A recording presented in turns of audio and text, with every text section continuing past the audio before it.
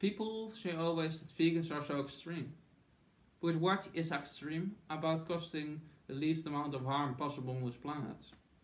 People say also that vegans force their opinions on some others, when in reality, carnivores do that. They force their lifestyle on innocent living beings, the animals, who don't want to be their victims. What's so extreme about opposing systematic oppression and slavery? Slaves were called chattel. Cow slaves were called cattle. Cattle and chattel both come from the same source. Both come from the Latin words capita, meaning property. Stop playing euphemism games, people. It make you dishonest and actually a pretty bit insane, if you ask me. I'm not a politician, and I say just things the way I see it. I not tell you bullshit. I cut to the bullshit or the human shit. Or the pathetic naked ape shit.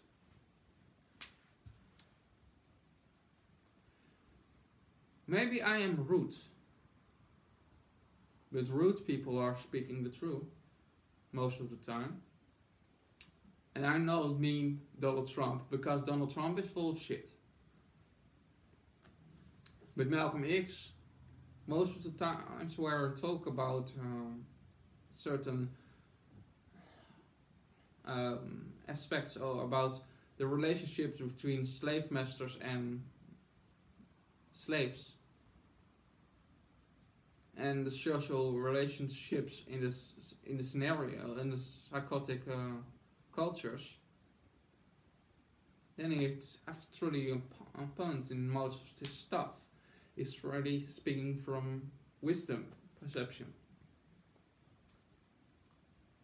Because we live, no matter if you live in America or you live in Europe, most places where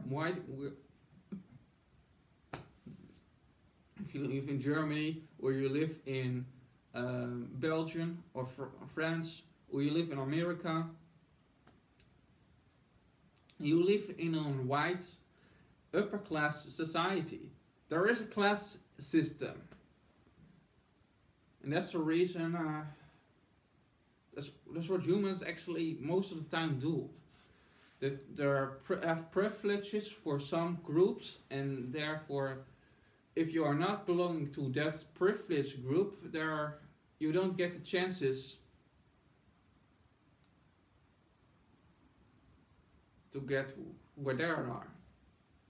You have to fight and work far more hard.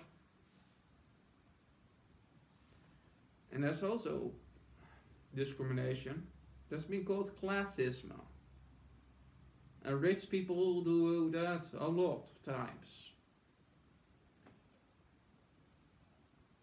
Rich people like to let you believe you are special, because then they can make money of you. But after your back, say, what a stupid asshole, what an idiot. Why I thought and do anything for them if I not get something in return. That's what I think. You must know, rich people don't give a little bit, even a little bit about you. Most rich people see you just like stock, like property.